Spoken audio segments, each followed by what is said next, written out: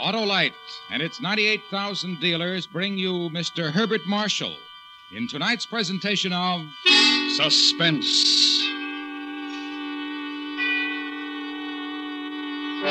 Tonight, Autolite presents a story based on fact and written by a master of suspense. An adaptation of the 19th century Bourne murder case called The Dead Alive. The author, Wilkie Collins. Our star, Mr. Herbert Marshall.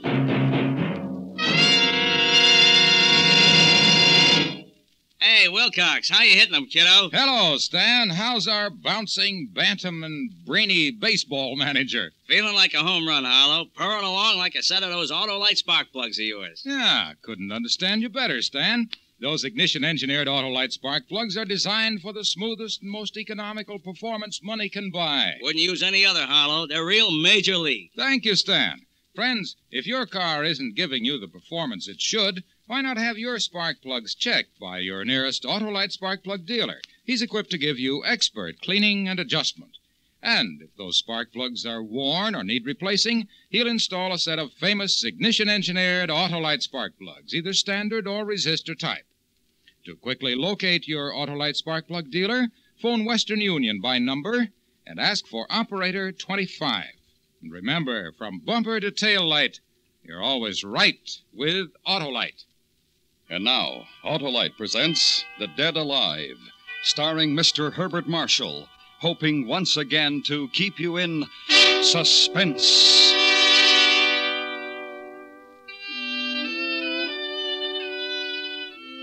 How did the doctor put it to me back there in London?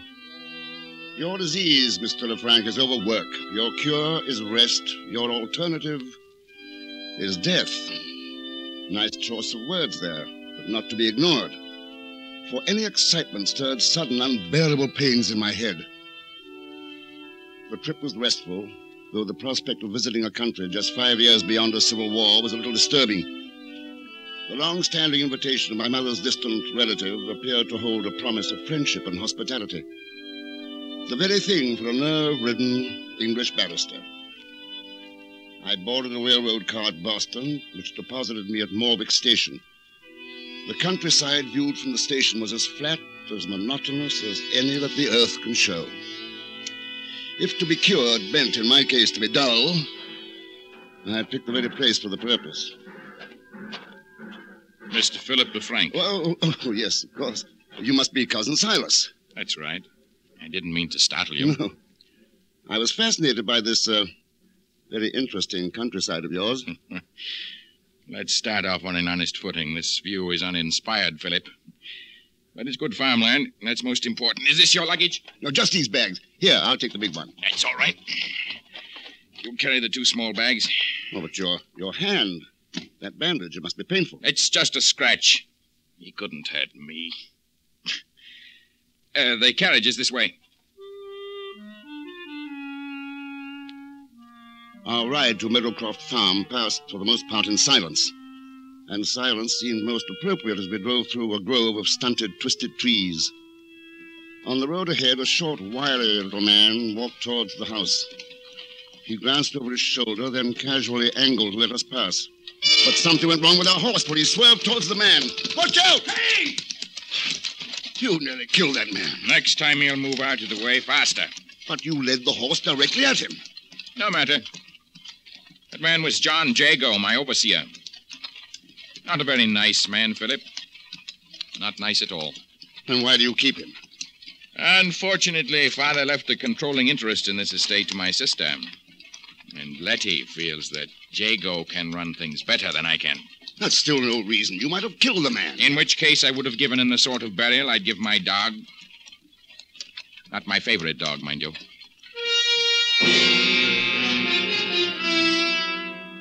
A gray house, like a huge toad, squatted massively at the end of the road. 3 barking hounds chased our carriage up to the front porch. My cousin sent them scampering as we dismounted. A melancholy, middle-aged woman without visible attraction of any sort waited for us in the hallway. Cousin Philip, I trust the Lord sent you an easy voyage. A delightful voyage, Cousin Letty. It's very good of you to have me. Thank my father, rest his soul. We shall do our best to honor the invitation he extended to your branch of the family. Silas, did you pass Mr. Jago on your way up? Yes, I passed him. You might have been good enough to offer him a lift. I did, after a fashion. This way, Philip. I'll show you to your room. Supper is at 8, Cousin Philip. We start exactly on the hour. Silas left me in a clean, almost sterile room. To pass the time, I made a game of searching for some dust. It was depressing not to find any. I paced, I worried, read, and generally tried to keep the gloom of the house from sinking into my bones. It was useless. By 8 o'clock, I was morosely trying to decide whether to go down to dinner or to repack and leave. My stomach made the decision for me. I walked out of my room and into the loveliest creature I had ever seen. Oh! I'm sorry. Oh, no, my fault. I shouldn't run down hallways.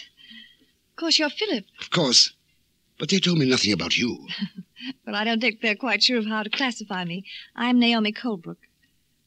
We'd better go downstairs. We'll miss dinner. Are you visiting too, Miss Colebrook? Oh, no, I've been here over 6 months now. I'm a vague sort of relative. Letty and Silas took me in after my parents passed away. Oh, that was very good of them. Yes, it was. But I am glad to have someone else here now. Is anything wrong? Well, there are tensions in this house.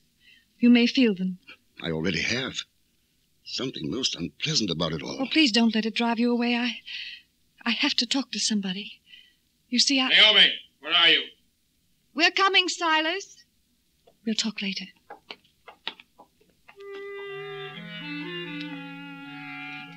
Dinner started off as a quiet affair. Naomi, Silas, Letty, and myself were there, of course. The fifth person was John Jago, the fellow we'd almost run down. He acknowledged the introduction to me, then lapsed into silence. The only time I saw any animation on his face was when he glanced at Naomi. Silas noticed it, too. You find Miss Naomi's face interesting, Mr. Jago. I beg your pardon. Silas, please, don't start in again. It's offensive for the help to be staring at you like that. Your imagination is being overworked again, Silas. Dear Letty, you're so fond of Mr. Jago. Isn't there one small pang of jealousy at his interest in Naomi? Silas. I'm sorry, Miss Letty.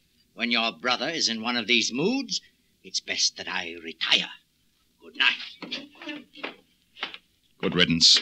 There was no need for that, Silas. You're too even-tempered, Naomi. Let's put it to our guest here. Philip, what did you think of that surly fellow's behavior? Why, I don't know. As to looking at Miss Naomi's face, it constantly attracts my own gaze. Oh. Does it? Yes. Does that make it necessary for me to leave the table? Let's both go for a walk, Philip. I've had enough of this for one evening. But, Naomi... Let her be. Go, Cousin Philip. I wish to talk to my brother alone.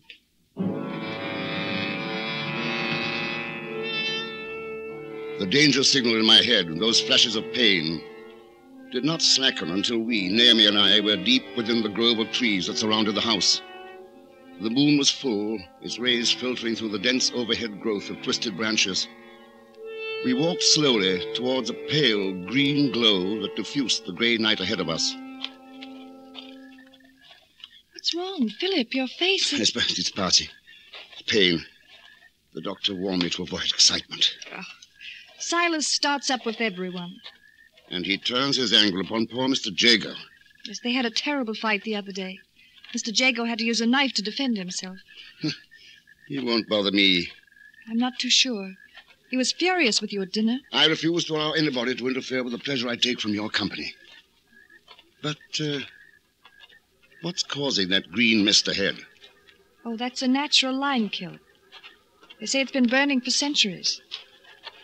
There's a hypnotic quality about this green pit. I can't take my eyes from it. It terrifies me. I keep imagining what would happen if someone were to fall in there. Well, they should put a fence about it. Philip. What? There, by the trees.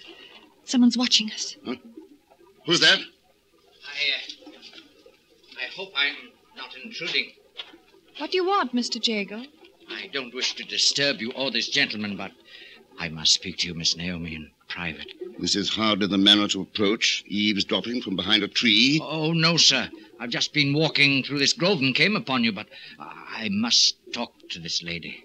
Well, won't it hold until tomorrow? It would be a great kindness on your part, a very great kindness if you'll let me speak before I rest tonight. Very well. We'll go back to the house. Not the house, miss.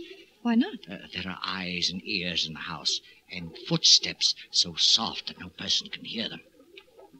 Then we'll speak here, where we can see all about us. Sir, if you don't mind. I don't want to leave you here, Naomi. Oh, I'll be quite all right, Philip. Mr. Jago will see me back to the house. You know best. Good night, then. Good night, and thank you.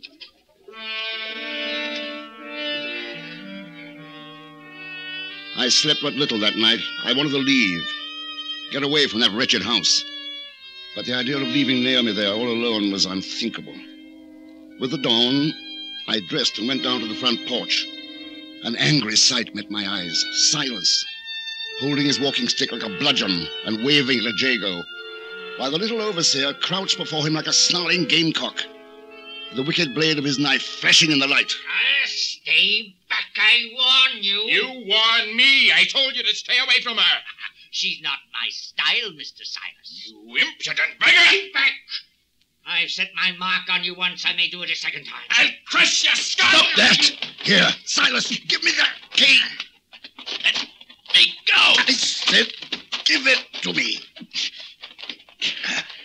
You meddling fool. He's gotten away. Just as well. He handled that knife with some knowledge. You wouldn't have fared well in that fight. You think not, do you, Cousin Philip? I have my stick now. If you must have it. Here. Thank you. Now I'd like to walk through the grove, unless you have some objection. So you insist on following him? We will finish this now, Jago and I. And this is a warning to you, Cousin Philip. Leave Naomi alone, or you may have some of the same.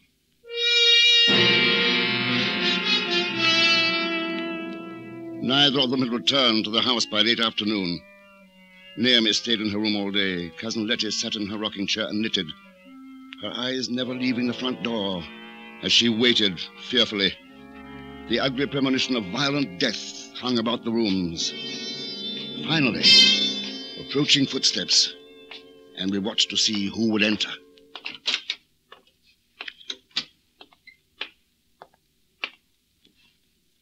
Silas, where is Mr. Jago? I believe we've seen the last of that one. Did you? You haven't brought your walking stick. No. Don't fear, Cousin Philip. I have another. Should you want to take a stroll through the grove?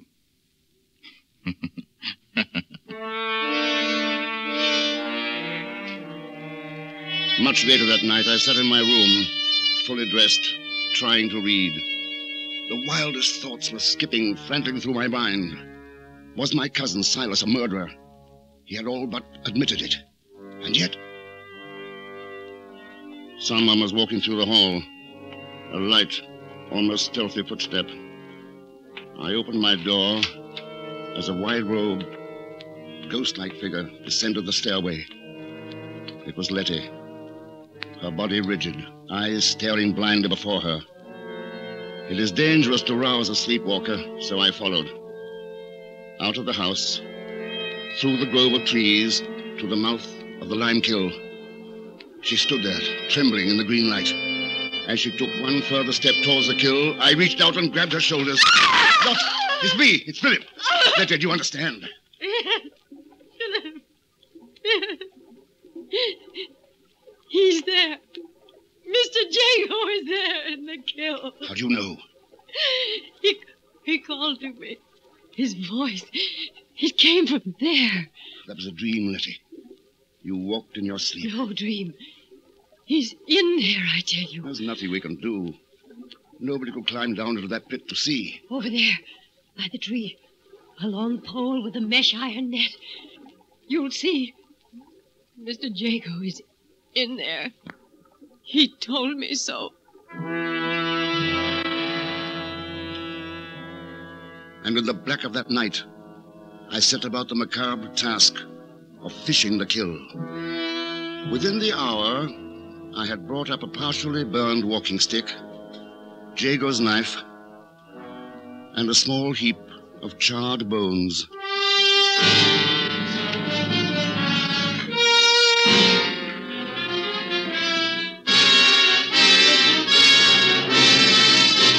Autolite is bringing you Mr. Herbert Marshall in Wilkie Collins' The Dead Alive. Tonight's presentation in radio's outstanding theater of thrills, Suspense.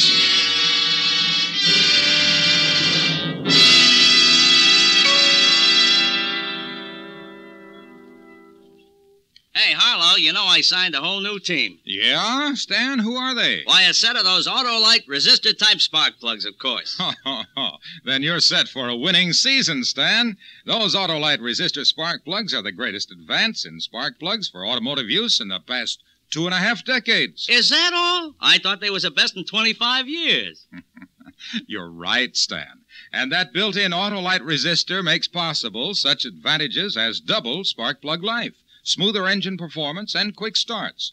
And the resistor spark plug is only one of a complete line of world-famous Autolite spark plugs, ignition-engineered for every automotive use. That's a straight pitch, folks. So see your nearest Autolite spark plug dealer for a spark plug check soon.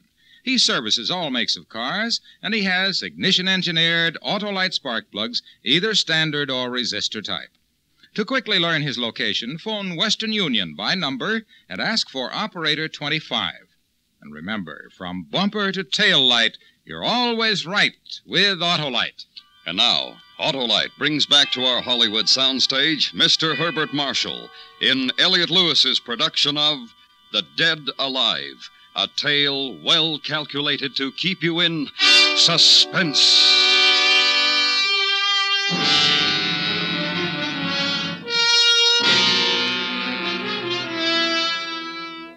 On the parlor table were lying the walking stick, the knife, and the charred bones of John Jago.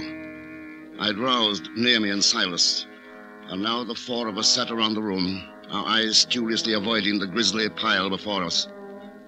The light from the oil lamps failed to clear shadows from the dark corners of the parlor. And so we sat and waited for the silence to accuse. I didn't kill him.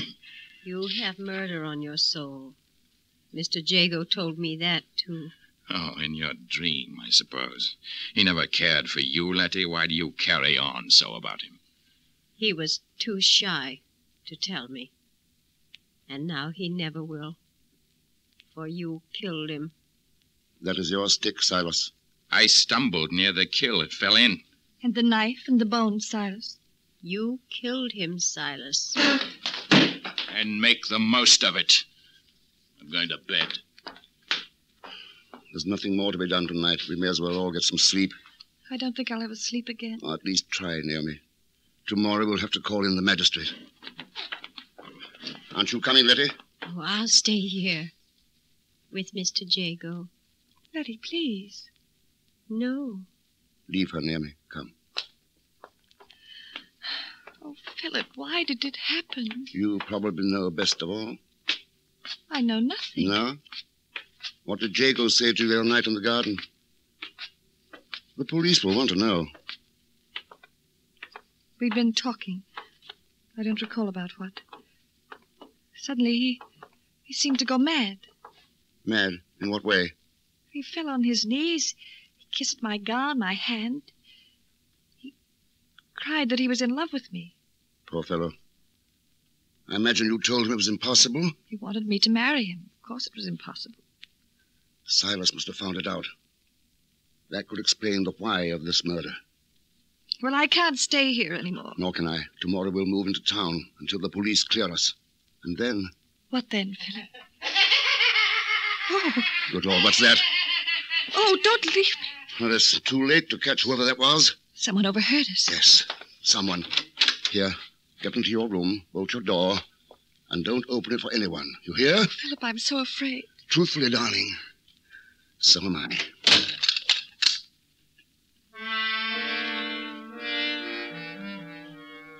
If ever a house was accursed, this was it. with madness or worse, mocking from every crevice and corner. In my room, I locked the door and went to bed. Sleep did not come easily, but it came. I must have just dropped off when some inner sense warned me of a presence in the room. Something was gliding quietly towards the bed. I half opened my eyes and caught the dark shadow of movement and the momentary flash of metal. I rolled out of bed as a knife slashed into the mattress where I'd been lying. My assailant followed me, slashing, hacking at the pillow, the chair that I held before me. I tried to get out of the door, but it was still bolted. I slipped the bolt, and the shadow rushed, driving me back. In terror, I threw a lamp and hit someone. It was suddenly over. The knife wielder had gone.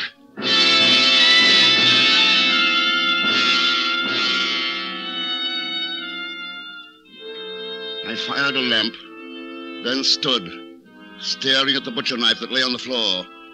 My being revolted in fear and anger. I was sick. Sick of this house, of my cousins, sick of waiting to be struck down in the dark. Get up, Silas. Who's there? Stop pretending you're asleep. Philip, the devil's the matter with you? Naomi wouldn't have had you under any circumstances. What did you hope to gain by killing me? Killing you. If I wanted to kill you, cousin, I would face up to you like a man, not strike in the dark. Who else in this house would do a thing like that? What of Letty? Letty.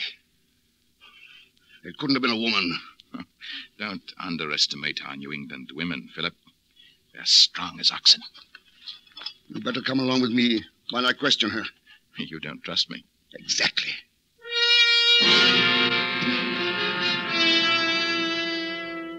Letty was still in the parlor, staring at the bones of her dead lover, sitting stoically in her chair.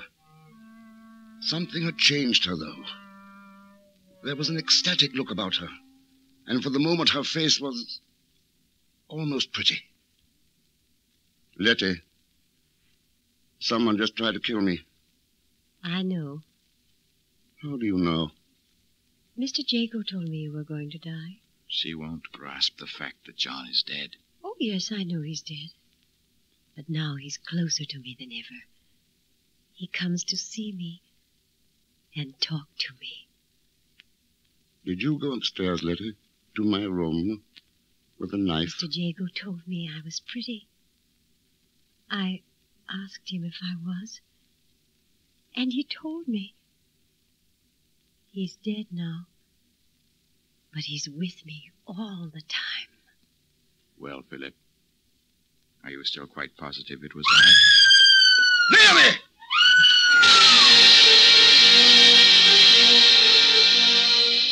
I ran up the stairs, Silas at my heels. A nagging, insane thought kept tugging at my brain. Letty, Silas, and myself, we'd been together in the parlor. Then who was it? What was it?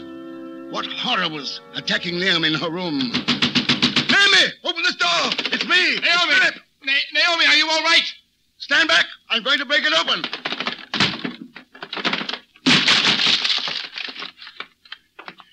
She's not here. The window's been smashed. There's nobody in the yard. Look, over through the grove, the branches swaying. Something's moving through there. That one again! But who? Or what? Silas, can your dogs track? Of course, they're hunting dogs. Bring them around and put them on the scent. Whatever that thing is, it has Naomi.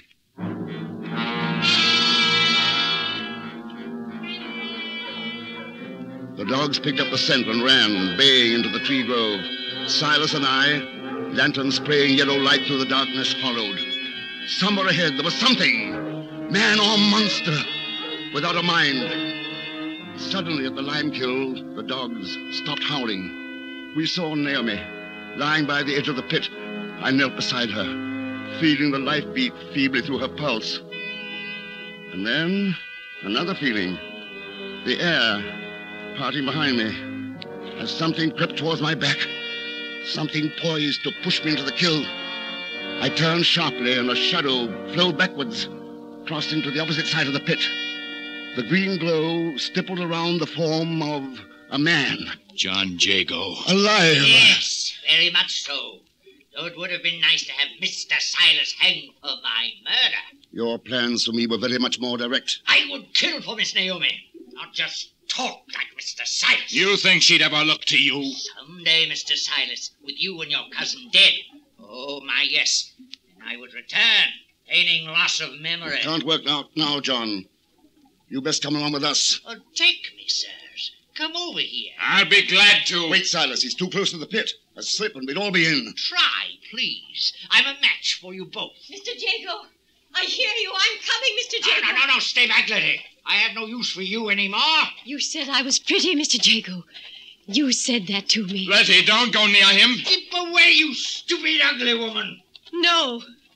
You didn't say things like that in the lime kiln. In the kiln. Letty! Keep back. Keep back, Mr. Jago! Letty! They're both gone.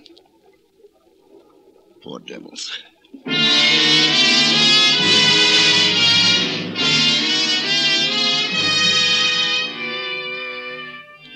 It was the next day, in the carriage, riding back to town. Naomi beside me. The sight of her lovely face driving away ugly thoughts of the night before. Is it all behind us now, Philip? All that hatred? It's finished, my darling. There's just you and I and our future together. A peaceful future. We'll have to watch your nerves. Nerves? Oh, my Lord. In the excitement, I forgot all about it. But the excitement might have killed you. Killed! It cured me. That doctor was wrong. My life was too dull. Then excitement is what you need. Yes. I've been thinking about our honeymoon. There's a wonderful old castle on the Rhine. They say it's haunted.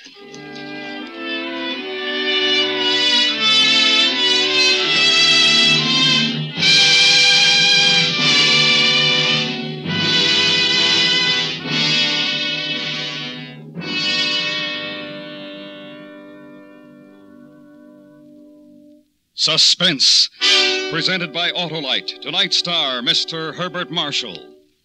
This is Harlow Wilcox again, speaking for Autolite, world's largest independent manufacturer of automotive electrical equipment.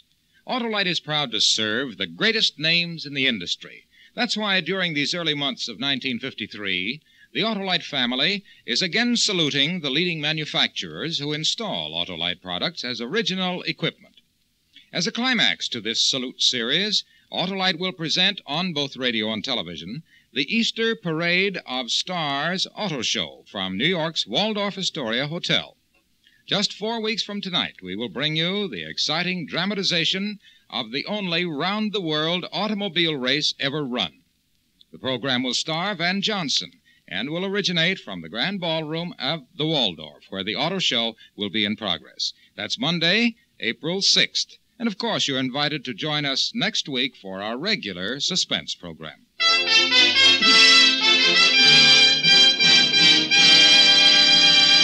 Next week, a story about heroism as we document the attempt of 3 brave men to conquer the mountain.